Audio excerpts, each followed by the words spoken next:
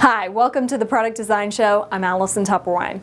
Most people take the commonplace act of walking for granted. And I'm Vince Penman. For prosthetic designers, controlling the proportional load response required to simulate natural walking might be one of the most difficult design challenges we've seen.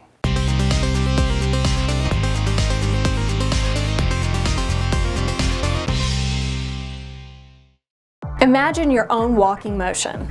A lot of force is created the moment your heel strikes the ground.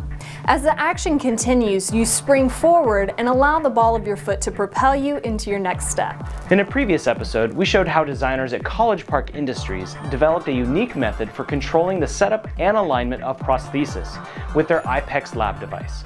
However, with prosthetics, as in most designs, more than one issue must be addressed to fully solve the problem. One of the major complications in designing a dynamic prosthetic device that moves with extreme precision is capturing and harnessing the ground reaction forces created when the foot hits terra firma.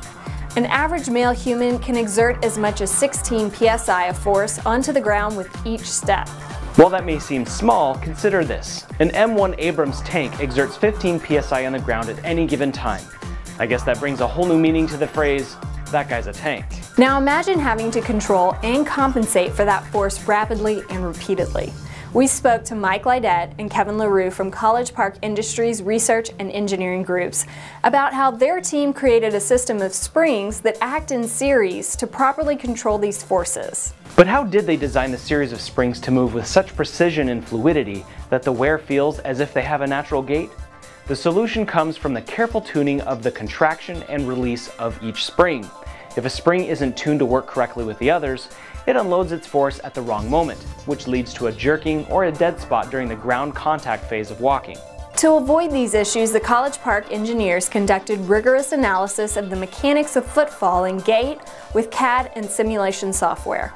By determining the stress on each spring as it was engaged, the designers were able to accurately time the reaction of each spring and create a system that works in a fluid and natural motion. With the precision designed into these prosthetics, most patients can participate in a wide range of activities that make up an active lifestyle. And honestly, this guy on the mountain bike would probably leave me sucking dust on the trails. Designers at College Park used Creo-Parametric for the design and analysis of their integrated spring technology. You can see Creo-Parametric in action at ptc.com/go/Creo-Parametric. If you like the show, please give it a like on Facebook, subscribe on YouTube, or give us a rating on iTunes. And make sure to join us next week for more great design engineering.